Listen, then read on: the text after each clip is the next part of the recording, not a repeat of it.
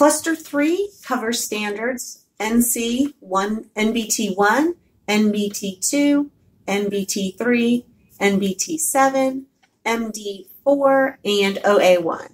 It covers understanding equality and place value to compare numbers. This is a 4 to 6 week cluster. The big idea in this cluster is comparing. There's a lot of comparing using 2-digit numbers, and this is where we introduce OA1, compare difference unknown story problems. What is the mathematics behind this cluster? Students group objects leading to grouping tens and some more. We can use cups with groups of 10, beans or counters, 10 frames to show 10, towers of cubes to show 10, or bundles of sticks or straws to show 10. Students need lots of exploring with making groups of 10 and talking about groups of 10. They also need to be able to make connections between the symbolic number, the number word, and the number of tens and ones. For example, 47 is the same thing as 4 tens and 7 ones. This carries over into using the language of equality and comparison. The students should be using the words greater than, less than, same value as, equal to, but are not using the symbols for greater than, less than, or equal at this point in the year.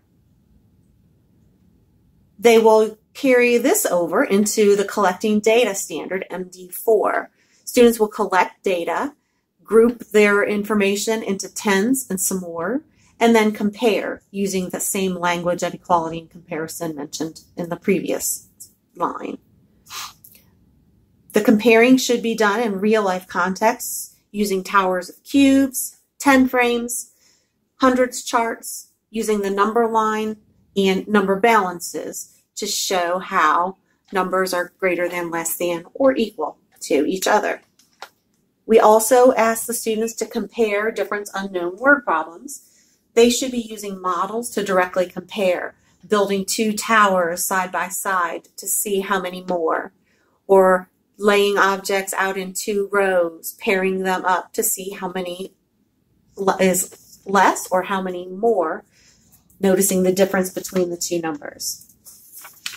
Some important considerations in this cluster. Students need lots and lots of practice grouping tens and ones and talking about connections between the 2-digit numbers and the number of tens and ones.